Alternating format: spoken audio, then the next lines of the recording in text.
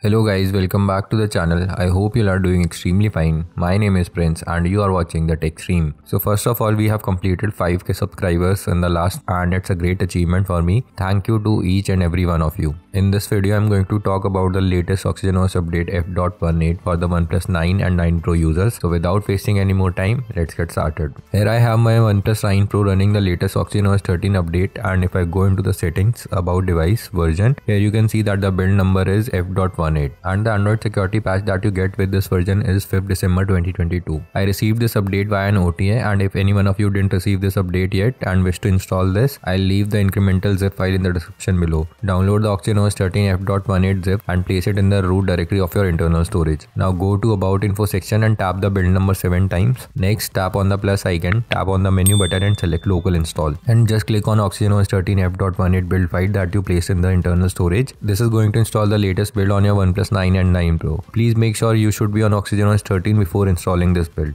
Now let's run some benchmarks on this build. In Geekbench, the device scored 818 at single core and 2948 in multi-core. With high performance mode turned on, the device scored 1063 in single core and 2928 in multi-core. If we notice, the multi-core scores are kind of less if we compare it to the previous version. I also ran the CPU throttling test. As you can see, there are not much dips in the graph and the device throttled up to 87% of its max capacity.